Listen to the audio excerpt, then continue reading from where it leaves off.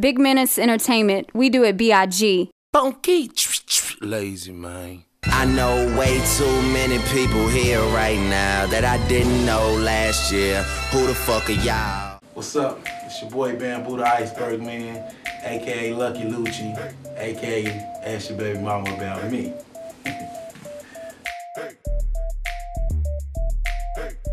I'm originally from Chandler, Oklahoma, where my family is, but growing up I always went back and forth between Chandler and the Oklahoma City, so I'm a little country, a little rock and roll, you know what I'm saying?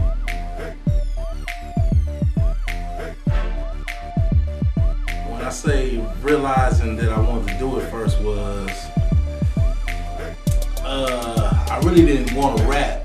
I had a homeboy named Duo and another one named Solo Ace, also known as the Joker, that they was rapping and they was battling and stuff in the schools, and you know, they started making a name for themselves. But me being a businessman that I am, I hooked up with this cat named Dusty that introduced me to Kurt Dog and a dude named Pac-Man.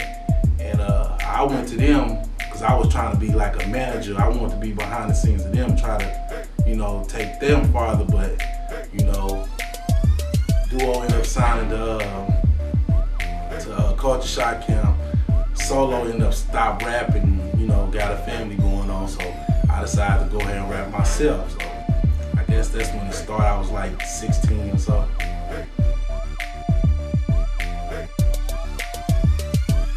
You talk about artists influencing me, like I said, I'm on both sides of the business. So if you talking about like the business side, I'm gonna say the artist influenced me in my business ways. It's gonna be Kurt Dog, because he showed me like the way to format songs and the technical side of the whole music game.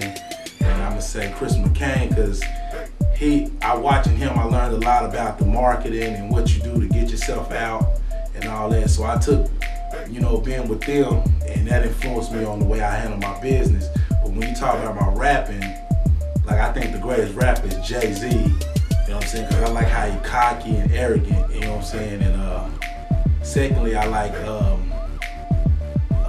E40, because his unorthodox style, the way he do his thing. And then there's Busta Rhymes, and I just love the way, you know, he perform. Like, I try to mimic the energy that he do when he perform with Spliff Star and stuff. And I mean, basically, like, how do you say, I like partying, so I try to do party music, you know what I'm saying? Cause I like when people listen to my music, they have to get a good feeling. You know, like back in the day when you used to watch the movies, and when it was over, you had that feeling. That's what I try to do with my music, and I try to entertain. So whatever I gotta do to entertain. Well, I'm still at the beginning of both sides of my career. You know, I'm starting up the label. It's starting to be pretty good. We're getting a name for ourselves. My rapping, you know what I'm saying, I'm still at the beginning, but I think I'm moving along pretty fast, you know what I'm saying, if you ask me, you know what I mean? But I'm still at the beginning. I got a lot to learn.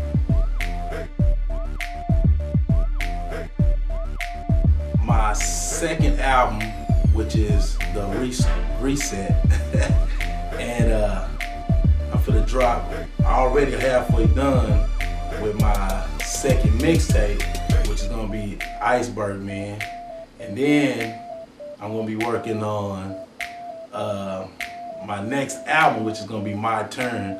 So, you know, I got a lot of things I'm working on, and then I got all my other artists, you know, working with them, and then I'm on a lot of features with a lot of Oklahoma rappers, so I got a lot on my plate. First, I want to give a shout out to the Lord, because He blessed me with the mind and the talent to do the things that I'm doing. And I want to give a shout out to my daughter, Michelle. It's like a tattoo on my arm. She's the reason I do what I do. A shout out to my family, you know, all my fans that's, you know, been supporting me, my team, you know what I'm saying, my team is supreme, you know what I'm saying. because people gonna be looking at this. If I forgot you, I'm sorry. Shout out to all the people who told me I can't do what I'm doing, and I'm doing it. It's beautiful, you know what I'm saying? I feel good with what I'm doing.